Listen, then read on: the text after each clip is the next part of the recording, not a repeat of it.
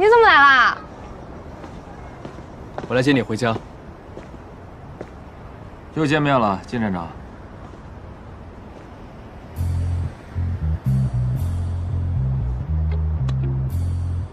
以后叫我金石川就好。你是徐来的朋友，我是她的男朋友，都是自己人。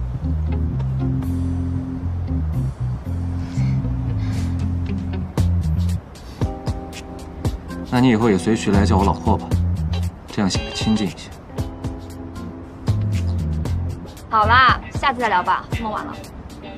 我先送你回去。好。对了，路上小心啊。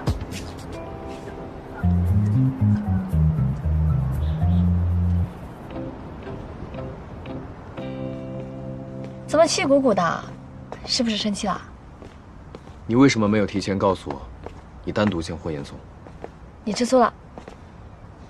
对，我是吃醋。你大半夜的跑出去单独见一个男性，而且那个男性对你心怀不轨，我很不满意，我很不开心，我非常吃醋。这么在意我？你是我的女朋友，我不在意你在意谁？